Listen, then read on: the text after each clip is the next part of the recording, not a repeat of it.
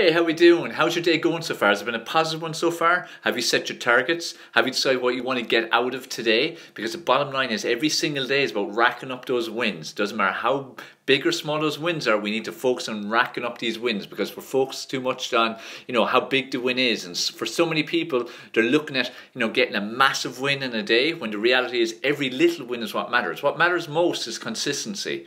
People need to focus more on consistency because everyone's out there looking for this massive win. Again, it's all about getting society has conditioned us to look for the big magic pill, the magic solution, the magic blueprint, instead of just focusing on how can I make little wins every single day? How can I get consistently good at winning every single day? Now, a win can be something as tiny as just drinking more water, getting your workout in, or it could be, sealing the deal on a massive 7-figure sum for a business, or it could be, sending off a CV for an interview. It can be anything. It's all perception how big or small it is. But the reality is once you're taking steps in the right direction, that is all that actually matters. So a win is a win no matter how big or small it is. Get focused on making wins every single day, and when you're consistently making wins, you're going to get there in eventually. It becomes totally inevitable that you're going to achieve success. So tiny wins, as I said, it could be just drinking more water, or it could be sealing the deal for a massive new income, new job, new clients, whatever it might be. The main thing, as I said, is you start racking up those wins, okay? So the message again today,